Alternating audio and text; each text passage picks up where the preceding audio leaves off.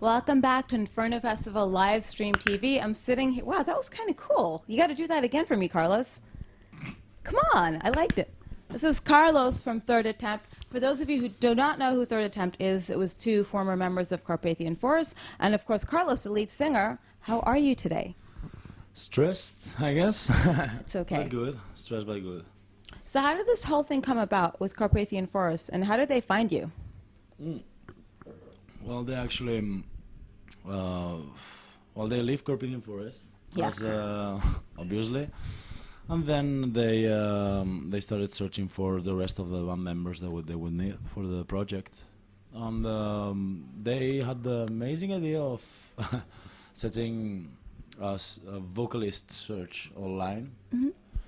And yeah, I basically didn't believe shit, so I had to ask Patricia Thomas if that was actually true, because I thought that was just bullshit.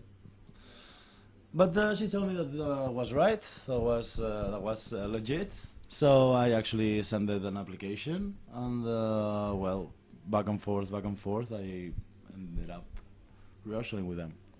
So you don't really look Norwegian, so why don't you tell everyone where you're from, and did you have, what band were you in before this? Okay, I'm from Barcelona, by the way. Oh yeah. Well, actually, I had a project, because I also lived in the Canary Islands. Okay. I had a project called Necro Cave, and but stuff happened, you know, a lot of shit happened. Then I came here, and after some years, I started with a band called Me Not Today. You know, we actually played in Inferno some years ago, and I quit Me Not Today for whatever reason, and yeah, started. Now, what's it like playing in a band with two of the ex-members of Carpathian Forest? And, you know, it's really weird because I think this came about in, 2014, and then were they using songs they were supposed to use on... Oh, yeah. Okay. Yeah. You know what I was going to ask. You read my mind. Oh, yes. It's got to be a Latin thing, I think. Yes. Okay, the thing is, they had some songs that they were going to use on Carpathian, and it was just never, it never happened, right? So we just started with them as a basis to build the project up. So yeah, in Burning Thorns, the album, there is some songs that actually were meant to be Carpathian Forest, and then the rest was just built up from that, I don't know, from that feeling up. Now, there are some people who don't know what the sound is like for Third Attempt, so if you had to describe what the sound is like, how would you describe it? Black and roll. Black and, yeah, it does have the rock and roll elements to it, so it's black and roll. Yeah. Okay. That's how I describe it always. It's just, I think it's what it is. This feeling of, you know, darkness and whiskey. You know, it's just, yeah. And what are the plans for you guys after the Inferno Festival? We're gonna focus much into the making process of the next one. Okay. The next album. And yeah, basically that's so far as I know. And what goes into the process of writing your album? Composing, fixing details, getting stressed. Like today? Yeah, worse, trust me. And yeah,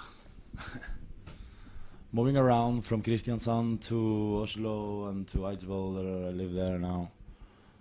Just the same story, just better. Well, what are there any bands you hope to play with, or any festivals coming up that you hope to play with? Not really. We haven't made much plans because we really want to focus into this. You know, it's the second album, and it's like something that will make us established. Yes.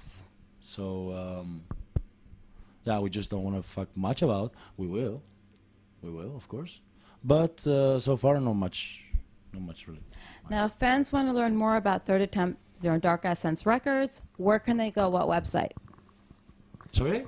What? I didn't know that. What's your website? Oh, we have this page in Bandcamp, which Okay. the URL, I really don't know it, but you can go to Bandcamp, search for Third Attempt, and you will get it. Okay?